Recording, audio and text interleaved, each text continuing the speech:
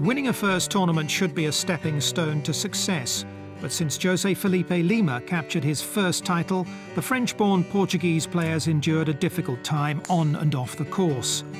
In 2004, at the age of 22, Lima won his first and only European Tour title to date, the Saint-Omer Open. 9 years later, and quite a bit wiser, he believes now he wasn't prepared for that initial success. I was not ready to win this tournament. When I see Alessandro Tadini miss the small putt to give me the tournament, I was like, what happened, you know, where I am?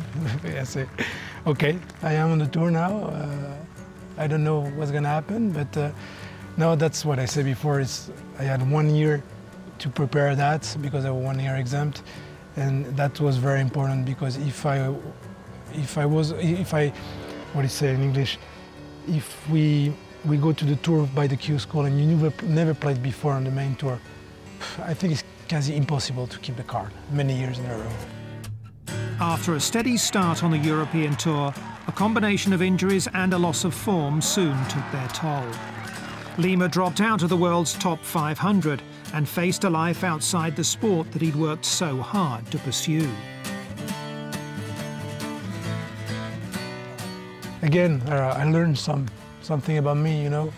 I learned I can fight more, I can do a better job and to come back.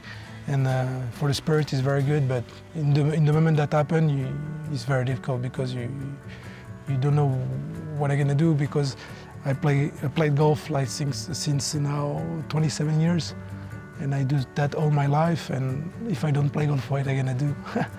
Teach maybe, but I don't like that. I don't like that. I prefer play golf. That's why it's difficult because you lost in your head. You're totally lost because I stay 1 month in bed and you think you never come back, and that's very difficult. 7 top 10 finishes this season on the Challenge Tour have seen the 31-year-old climb the rankings, and with it a renewed vigour to his game. A 2014 return to the top table of European golf looks all but certain. However, he remains philosophical about his chances. I know my game is okay for a Challenge Tour at the moment because I'm doing well, but European Tour is very different. You know, the courses are different, and I don't know if my game is also ready for that.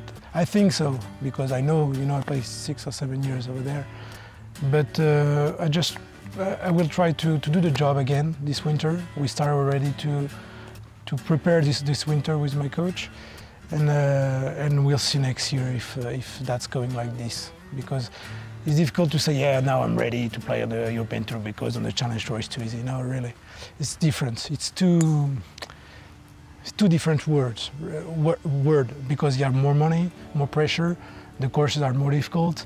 That's very different. That's why I'm just trying to do the job again, and maybe we can speak again next year. Well, we'll hold you to that one, Jose. From everyone at Golfing World, good luck, and we look forward to catching up with you next season to discuss your fairy tale return to the European Tour.